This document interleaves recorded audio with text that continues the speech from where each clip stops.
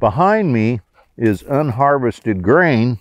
Well, actually some wildlife has harvested the grain off of the corn cob, but we do this as part of the CSP program. So every field I farm, it could be 3 acres, it could be a ½ acre, but we leave unharvested grain for wildlife, and that's part of the CSP program. So, you know, that's something I love to do, is help wildlife, and now I get paid as part of the CSP program.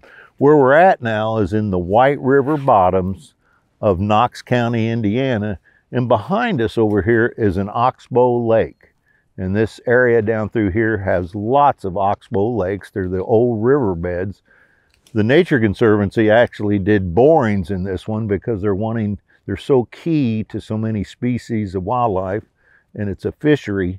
So they drilled down into that, that's called Half Moon Pond.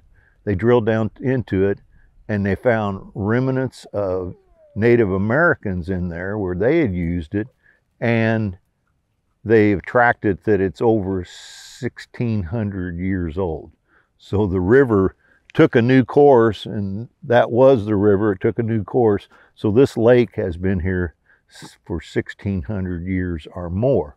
The reason they're looking at it is because the increased sedimentation that started happening from the 60s on is filling them in unnaturally. So the oxbow lakes are being filled in with silt and sediment, and so they're going to disappear faster than they're going to be created by the river taking a new course.